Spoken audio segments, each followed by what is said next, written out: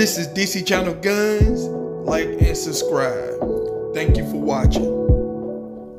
What up? This is DC Channel Guns coming at you with another video, people. I appreciate you for coming to the channel and stuff like that. Appreciate the ones who have subscribed to the channel, share the videos. I appreciate the likes, appreciate all the comments, people. Thank y'all for the good comments and stuff like that. Thank you for the ones that's fighting for the Second Amendment and stuff. We got a long fight ahead, like I always been saying. Also, I got another channel, DC Channel TV. Go over there, subscribe, check that out. There's a link below. You can go over and subscribe over there. Check it out, people. Got a lot of people going to subscribe over there and stuff like that. Go over there. I talk about two-way businesses and stuff, the stocks and stuff, invest in them. I did one with Smith & Wesson. Go check that out. You know, if you want to invest in your two-way business, because guess what? With the Supreme Court ruling and everything, guess what? Gun makers are making money. Sales about to pick up, you know, because people, you know, want to protect themselves and stuff. So check that out. And Smith & Wesson did something awesome for their shareholders and stuff like that. So check that out and everything. So with that said, people, you already know what time it is. We're going to talk about your ammo, so you already know what time. Ammo time, people. It's ammo time. Ammo is new gold. Everybody's trying to get it. Now, I say that every video. Everybody's trying to get it. And it's a true statement. A lot of people don't take that. They're taking words in context. Now, reason why I say everybody's trying to get it, so now you have a report that your government agency been stockpiling ammunition. We know that. But some of these agencies are surprising a whole bunch of people right now, because a lot of people didn't believe that some of these agents been buying stockpiling ammunition and stuff like that. Now, I come up here every single day and I'm telling people to buy ammo, be prepared and stuff, because of state laws and all these regulation stuff that's going on is making it harder for you to get it and everything, because I want you to be prepared. Now, price of ammunition is going up. Everybody talked about that. Everybody knows that. Some ammunition is cheaper, depends on where you stay at and stuff like that. I'm talking about that's going to happen. All ammo is not going to be created equal across this land in the country and stuff like that. Some people going to pay more, some people going to pay less. But at the end of the day, I said get it, because you never know what's going to happen in the news. Now, when it comes to your price of ammunition, I see a lot of comments for a long time. Long time, people, I've been seeing comments. If you just start buying it, the price will go down. It's not going to go down, people, if people just start buying it. Because for one, a lot of people look at that one single context of just, if people just start buying it, the price will go down. Now, for one, I've been saying this for a long time. I'm going to cover this real quick, because a lot of people probably haven't heard or don't know nothing about it. A lot of people don't cover it. It's flying under the radar. For one, inflation has been going up in this country. Now it's at 8.6%. We're dealing with that right now when it comes to the economy, inflation. Feds can't seem to get that under control. They're doing everything they possibly can. Now, we have taxes in this country that is going up. And then we have, when it comes to your ammo manufacturers and stuff, they stand in their factories, they're in states that are penalizing them because they're ammunition companies, because of some of the stuff and crime and stuff that is going on in these states and everything. I'm talking about there's so much going on. I'm talking about you have, you know, people who's buying ammunition have another tax on top of the tax and ammunition that they're paying in their state because of the crime and stuff that is going on. Another thing, you have raw material in this country that's been bought up by other countries, people. Other countries are buying it and then reselling it back to us at a higher price. I can't figure that out to save my life. I cover that a lot.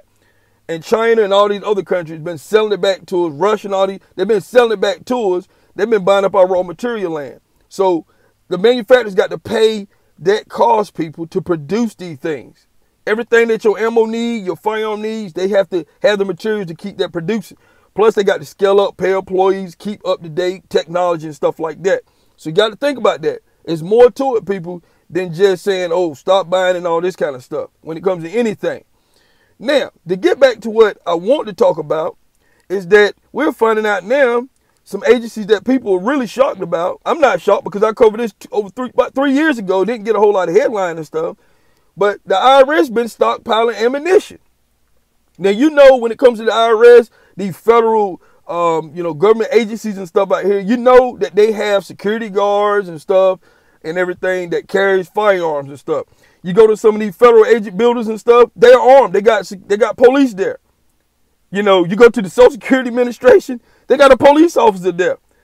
You know, I'm talking about, why you think they got a police officer there? You know, with the things that's going on, people get upset, you know, their money or something, whatever happened. So they got to, you know, have these buildings armed.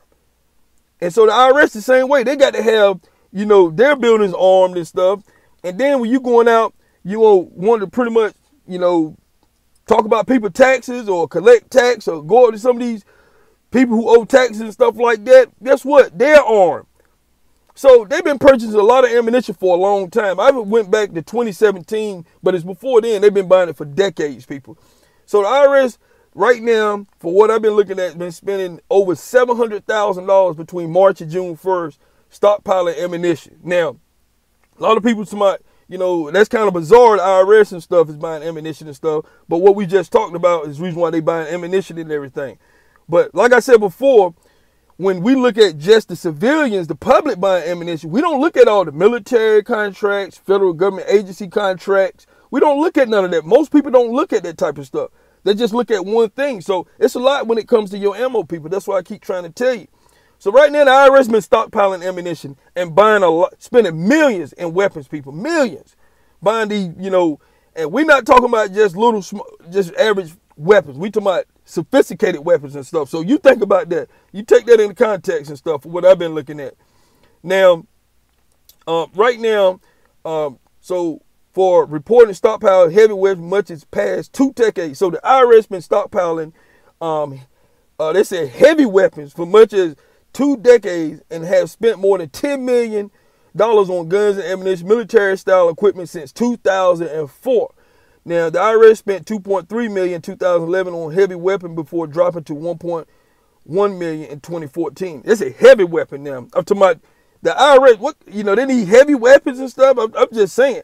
I'm talking about, I don't know what they're doing, but, you know, there's a lot of conspiracies and a lot of things out there people are talking about when it comes to your federal government agencies. I don't know if they're spreading all this buying through agencies or whatever to try to dry up the ammunition out here. I done looked at a lot of boards and messages. Boy, there's so much stuff out there. I don't want to even get into that, people. But we're going to just try to keep it legit over here.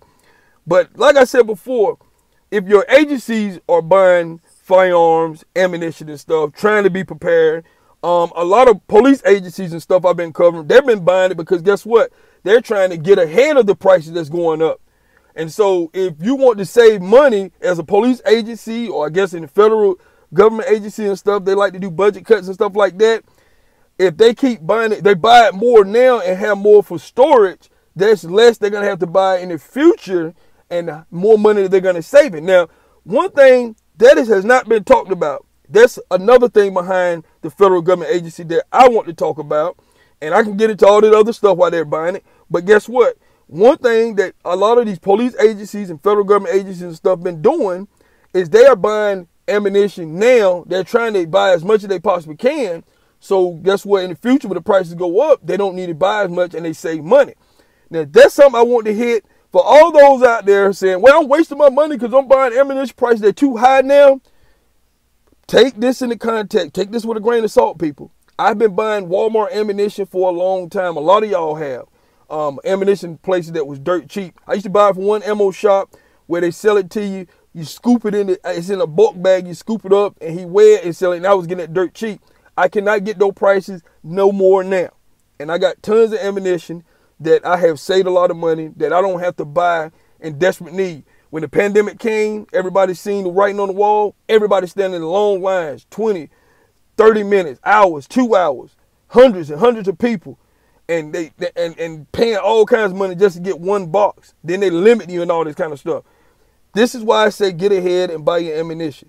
When I say buy ammunition, people, it's not to stoke fear, none of that. It's to get you prepared so you won't end up like that again. And a lot of you that was in the pandemic and stuff, when it came, you can't get your firearm, you've been delayed 3, 4, 5, 6 months. Crime don't wait for you to get your firearm, people. Crime happen every single day, every single second.